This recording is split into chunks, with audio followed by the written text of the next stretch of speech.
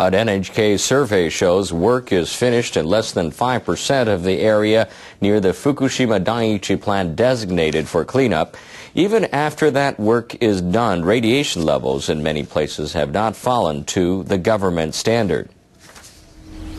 The town of Hirono is 30 kilometers south of the plant. Workers have almost finished decontaminating residential areas. The government's safe limit for radiation is 0.23 microsieverts per hour. It's 0.39.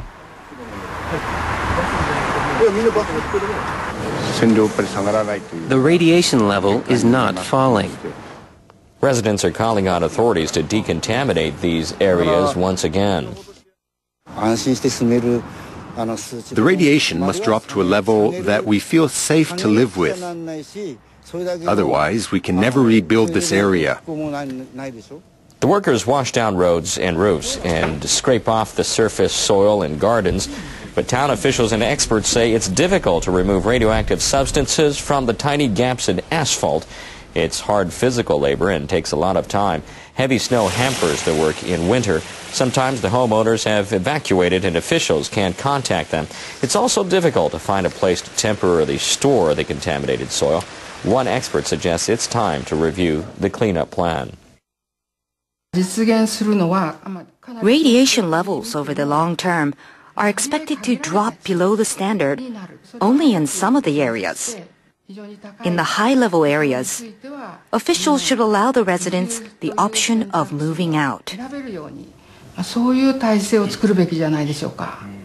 Officials in the central government say they will re-examine the decontamination plan later this year. Japanese and American scientists are sailing off the coast of Fukushima in Japan and studying the sea. They're checking whether radioactive material from the nuclear disaster 2 years ago is still affecting the ocean. NHK World's Yoichiro Tateiwa reports from on board the research vessel Umita Kamaru. The team of scientists sailed out of Tokyo on Monday. They will spend 10 days testing the waters of northeastern Japan. On Friday, they approached to about 5 kilometers of the Fukushima Daiichi nuclear plant. The team members are collecting water and marine species from various depths and taking soil from the seabed. They're aiming to find out whether the release of radioactive materials is still affecting the environment and whether there have been any further leaks. Ken Butler leads the Americans on the team. He says they want to shed light on the medium and long-term effects of the accident using the technologies of both the U.S. and Japan. The scientists will be taking samples at various locations until next Thursday in hopes of getting answers. Yoichiro Tateiwa, NHK World, off the coast of Fukushima. Hydrogen explosion 2 years ago at the Fukushima Daiichi nuclear plant damaged the building housing the number 1 reactor. The plant's operator covered the building with a temporary structure. Now officials plan to remove the structure in order to take out spent fuel. Tokyo Electric Power Company officials plan to start the process this winter that will allow workers to clear blast debris from the upper floor of the reactor and set up equipment to remove the fuel. Workers will spray chemicals on the building to prevent radioactive material from getting into the air. Officials say the amount of radioactive material being released is now less than 1/100th of the amount measured before the structure was installed. They say there will be little impact on the environment after it is removed. Company officials say they will install a new enclosure in 4 years.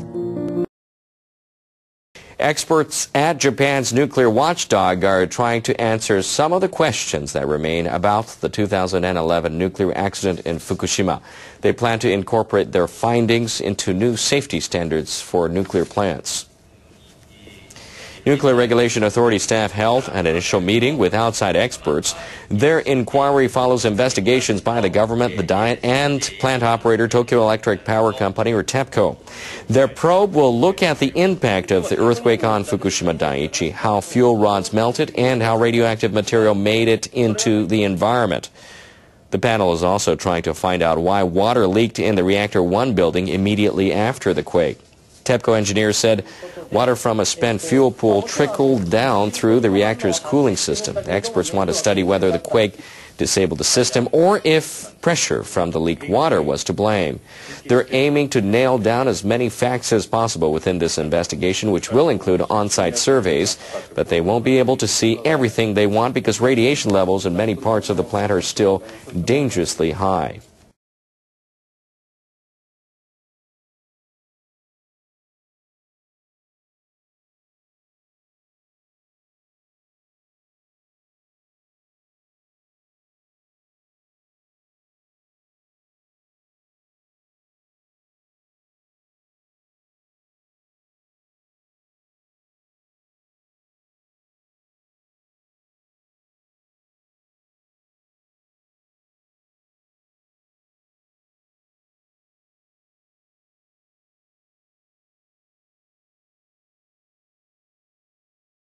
Tokyo Electric Power Company could be considered one of the most criticized firms in Japan. It runs a damaged Fukushima Daiichi nuclear plant.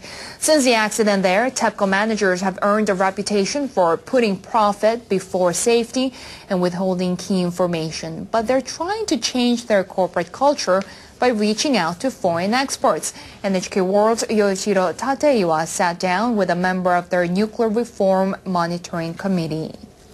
Please come in. Lady Barbara Judge is a former chairman of the UK Atomic Energy Authority.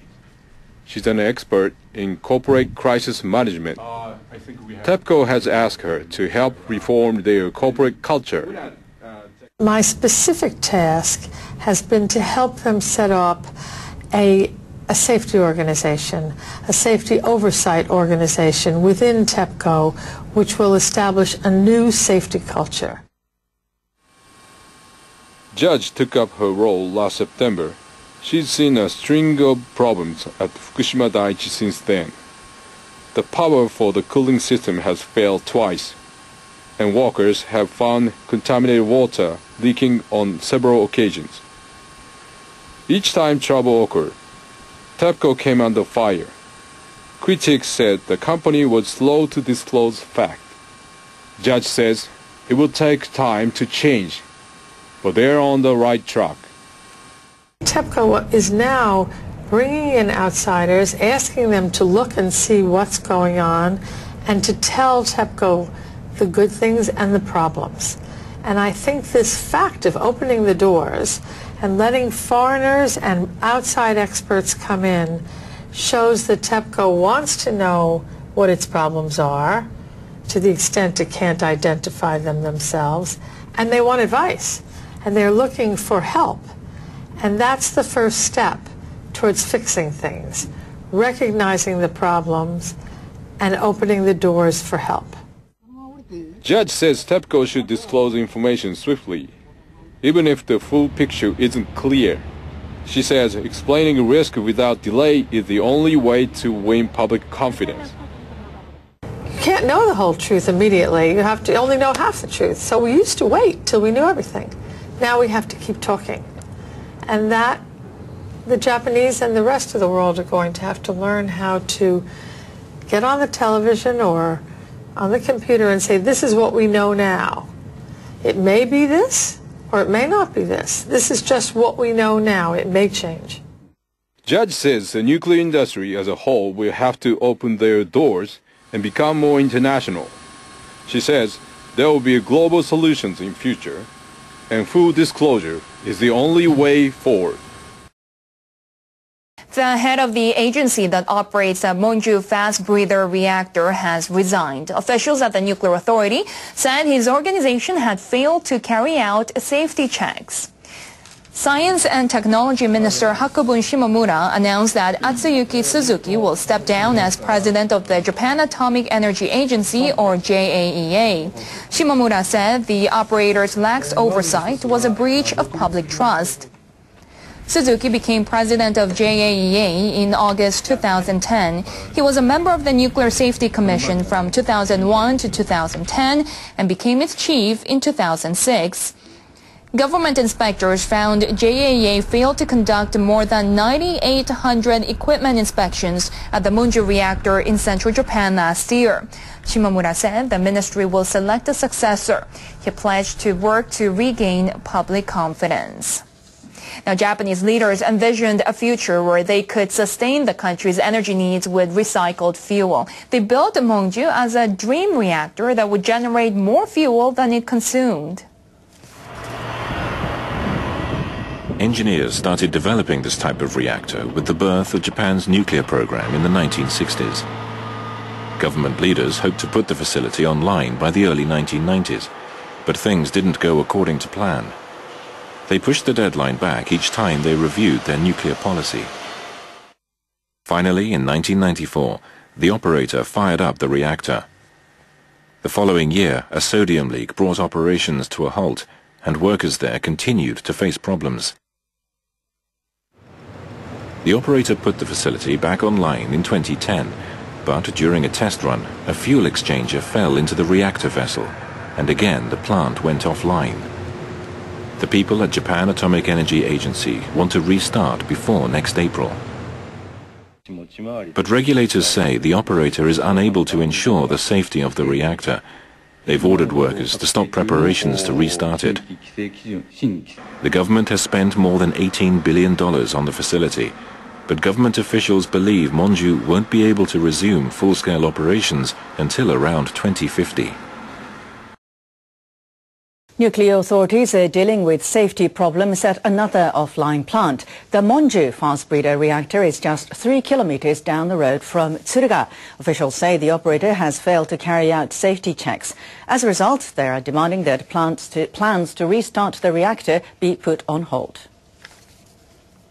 Government officials inspected the Monju reactor last year. They found more than 9,800 missed checkups on equipment. The plant operator, Japan Atomic Energy Agency, later filed a report promising to improve safety procedures. But officials say the operator has yet to improve the situation. Meeting on Wednesday, the nuclear watchdog issued a harsh reprimand. The real problem is that organizations like the Atomic Energy Agency still exist and are allowed to exist. NRA officials told the operator not to prepare for restarting the reactor until they can confirm the situation has improved. The officials say they will allow the Monju operator to respond before formally issuing the order. This will likely delay the reactor's restart until the end of next March.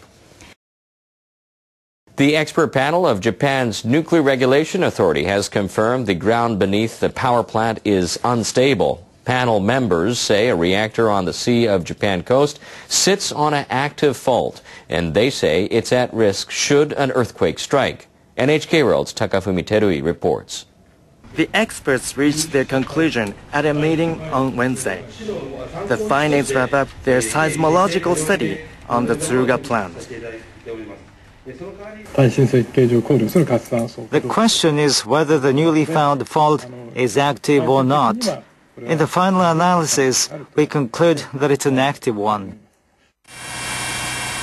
Government's guideline ban plant operators from building reactors directly above active faults. That means if the panel's findings are upheld, the reactor could be shut down for good. The plant is currently offline. Nuclear Regulation Authority commissioners say they will decide their next step on the reactor as early as next week. Local reactions were mixed. If there's any possibility the reactor sits on an active fault, we shouldn't let it run. The reactor should be decommissioned at once. That would be good for children. Many people work at the power plant. The reactors should be allowed to run. TSURUGA City Mayor Kazuharu Kawase questions the findings. He said experts with wider backgrounds should be involved. Nuclear energy has been promoted in line with state policy. If the reactor is to be shut down, the government should show us an alternative way to support our economy. plant operator also criticized the expert's conclusion.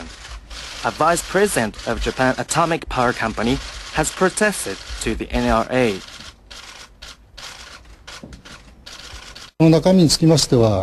The report is not based on scientific or technological data. Far from it. We have lodged a complaint. We hope they review the content. The operator says it will conclude its own survey into the fault by June. Panel members say they may review the report if the operator comes up with new findings. NRA commissioners stress they make decisions based on scientific evidence. But critics point out they will need to explain in more detail how they reached their conclusions if they are to rebuild trust in the country's nuclear policy. Takafumi Terui, NHK World. Experts on disaster prevention are outlining what could happen if the so-called Nankai Trough quake strikes Japan. They say it is possible high-rise buildings in Tokyo could sway back and forth for more than 20 minutes. The Nankai Trough is a subduction zone where one plate descends below the edge of another. It stretches for 900 kilometers off the coast of central to western Japan. The government asked disaster prevention experts to look at how the Nankai Trough quake could affect high-rise buildings. The experts found that in the worst-case scenario, the surface of the ground would shake more than 10 minutes in Tokyo, Osaka, and Nagoya. The swaying or oscillation of buildings would be most pronounced at the top of high-rises. Professor Yoshiaki Hisada of Kogakuin University in Tokyo used the analysis to run his own oscillation test. He chose a 29-story building on his campus. He used computer modeling to reproduce its structure. He discovered that the highest part of the building would shake nearly 3 meters from side to side about 3 minutes after the quake. He found that the building's oscillation could last more than 20 minutes and could be nearly 5 times larger than the sway caused by the 2011 earthquake. Worse, the force could warp the joints of poles and cross beams more than expected, possibly causing walls and ceilings to collapse. We now know the possible effects of the Nankai Trough quake. We need to strengthen the structure of buildings, especially tall ones, even though it will cost a lot. Professor Hisada says the quake wouldn't cause buildings to collapse, but he says shelves should be fixed to prevent injuries from long-period oscillation. An unusually large number of sea lion pups have been found on shore in Southern California. Experts suspect shortages of food in their habitat.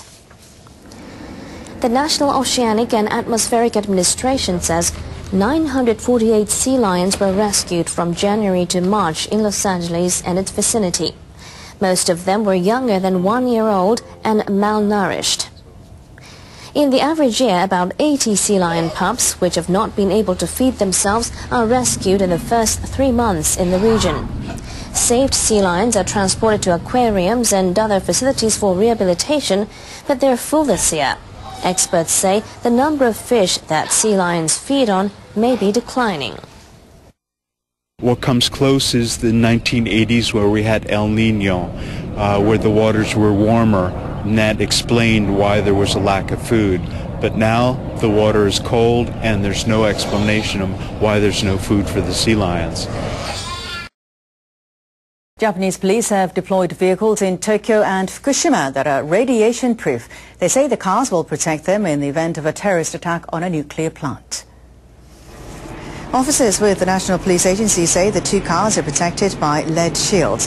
Engineers pressurized the interiors to prevent radioactive substances from being drawn in, and the vehicles are equipped with sensors to monitor radiation levels. The cost, $1.5 million. Officers say they'll mobilize the cars in the event of a nuclear accident or a terrorist attack. They say the cars will protect them from radiation while they try to help residents or look for terrorists. Officers say the accident in Fukushima 2 years ago made them more aware of the possibility of attacks on nuclear facilities. Farmers from a town evacuated in the wake of the Fukushima nuclear crisis are heading for the rice paddies once again. They're preparing to plant their first crop in 3 years, and authorities are hoping this will help revive the local economy. An agricultural company in the town of Hirono started planting rice seeds in nurseries on Monday. Authorities plant rice on an experimental basis last year, and they were able to confirm that radiation levels remain below government regulations. Farmers will start transferring the rice plants from the nurseries to the paddies in early May. We've been waiting for this moment for a long time.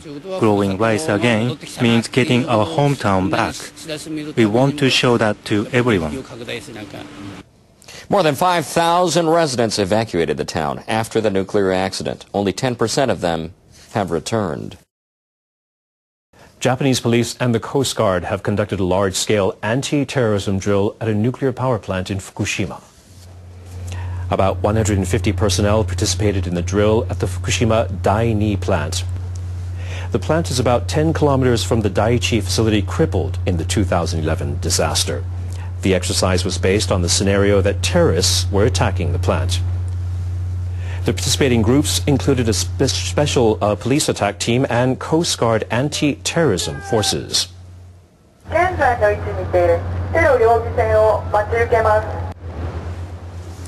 In the scenario, terrorists tried to approach the nuclear plant from the sea. The Coast Guard seized their boat and arrested them. Police forces exchanged fire with terrorists who used a car to burst through the front gate of the plant. Officers wearing radiation suits captured the assailants. National Police Agency officials say the possibility of terrorists targeting nuclear plants has increased following the Fukushima Daiichi accident.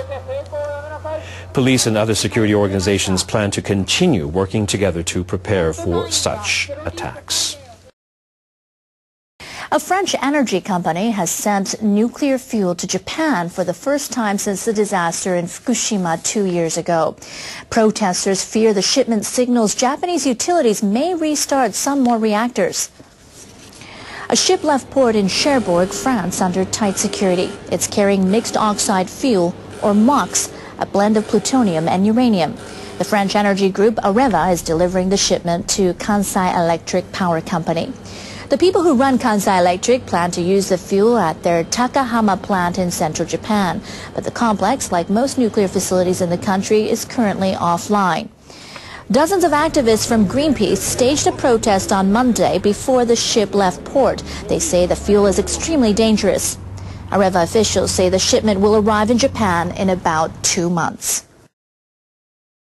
Officials from the White House have released a national strategy for the Arctic. The policy paper suggests proactively setting rules for the development of the area around the Arctic Sea. President Barack Obama on Friday signed the policy. It calls the Arctic the last frontier. The strategy notes global warming is causing Arctic ice to melt. This environmental change has resulted in the opening of new sea routes and the possibility of mining resources from the sea bottom. In this way, the Arctic has become more important than before. The strategy says the U.S. aims to secure freedom of navigation within the Arctic Circle. It adds the U.S. will engage in making rules for the development of the area. The paper notes natural resources in the area need to be preserved and maintained. U.S. Secretary of State John Kerry is scheduled to attend a ministerial conference of 8 northern nations opening in Sweden on Wednesday.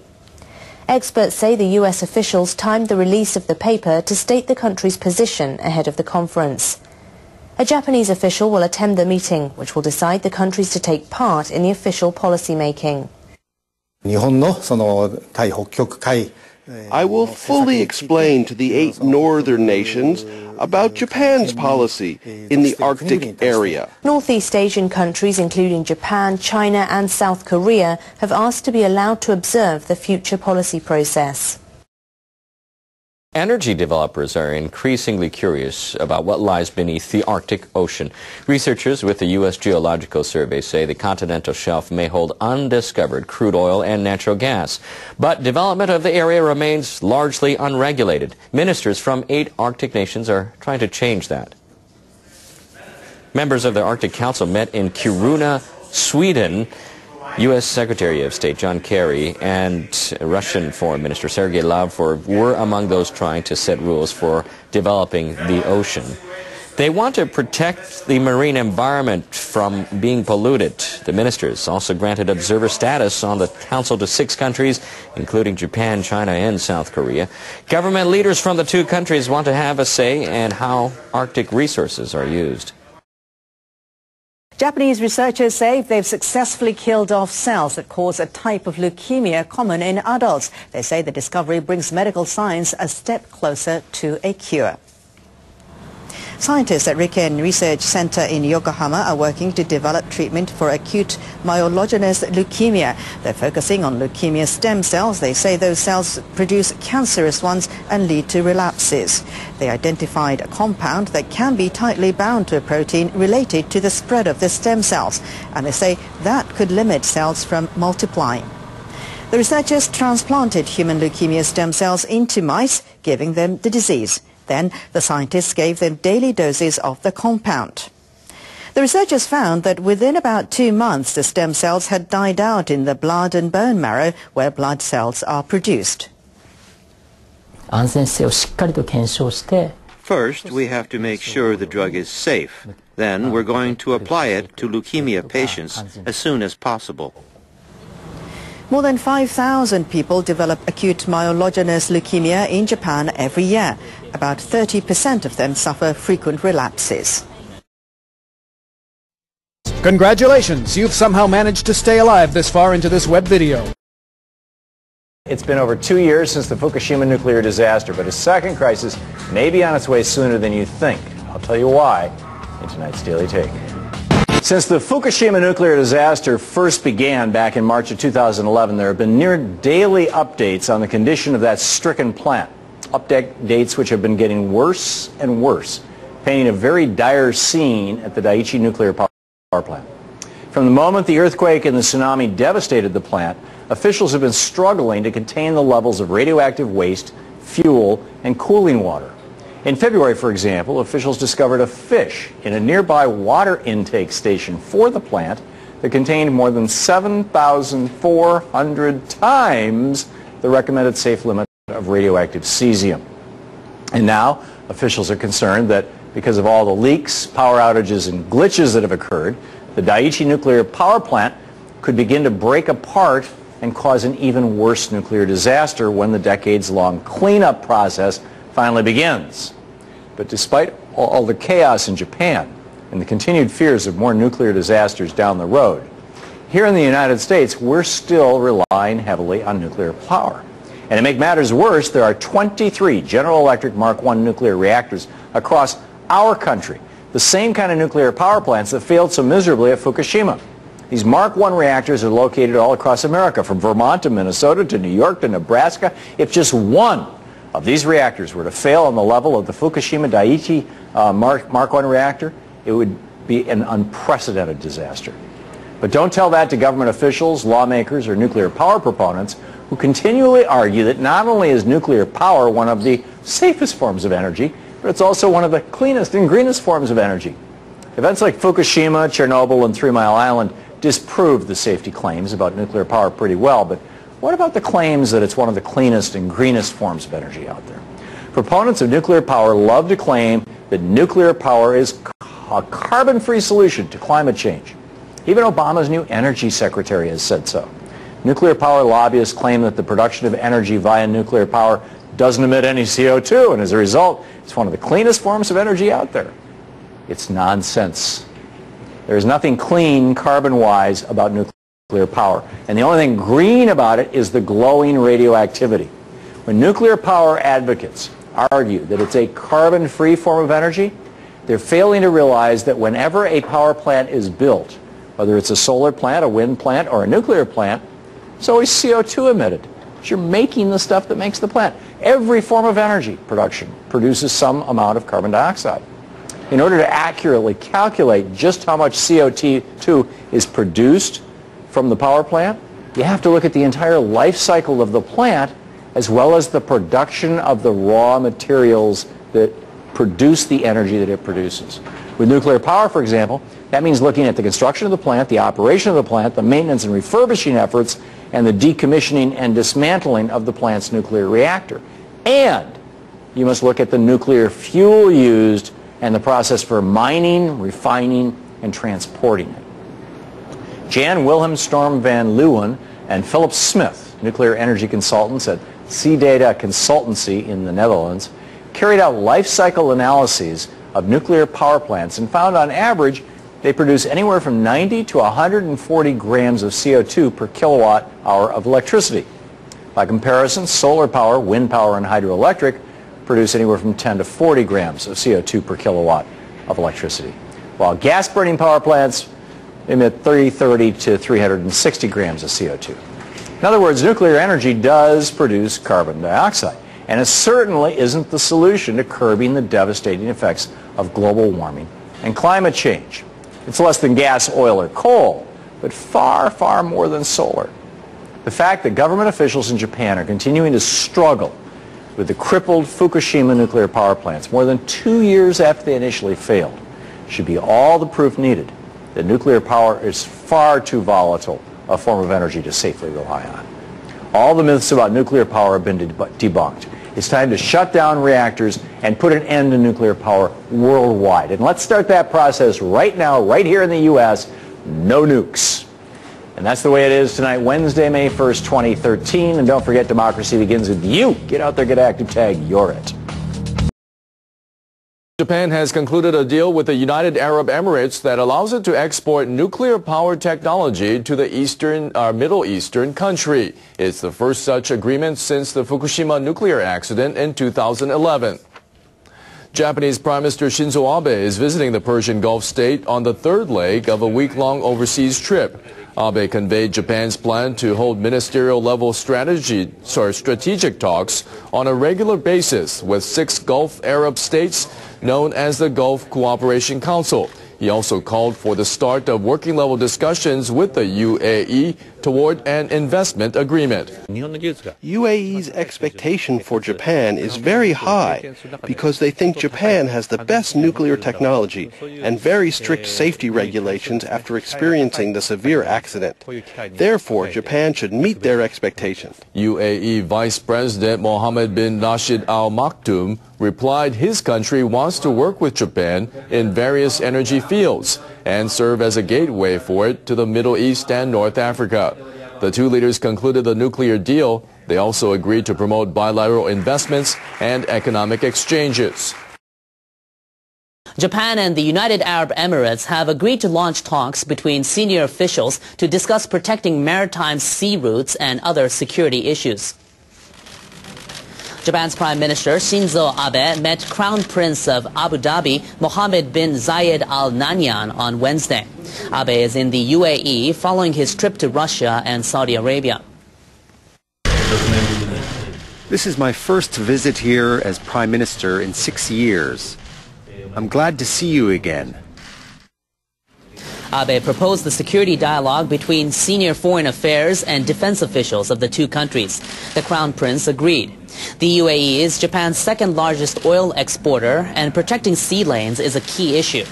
Abe thanked the UAE for its stable oil supply. He said Japan can provide technology in energy saving and renewable energy. We bring new friends to play. Show how much you care. I wrote this just for you. We make you smile, GE. We bring good things to live in.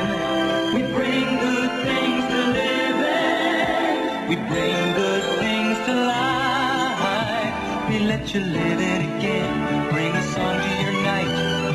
We help you to create. We keep you looking right. We bring you closer. Closer and closer to the ones you love. GE, we bring good things to live in. We bring good things, bring good things. We bring good things to life.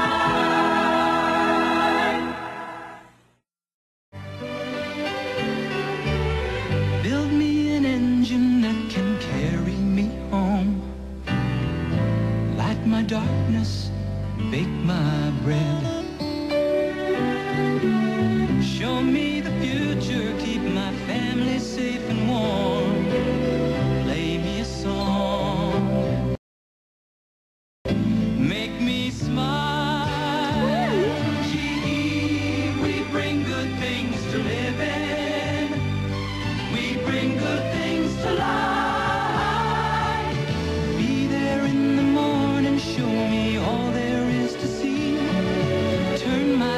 happy moments into sweet memories. Bring me closer to the ones I love.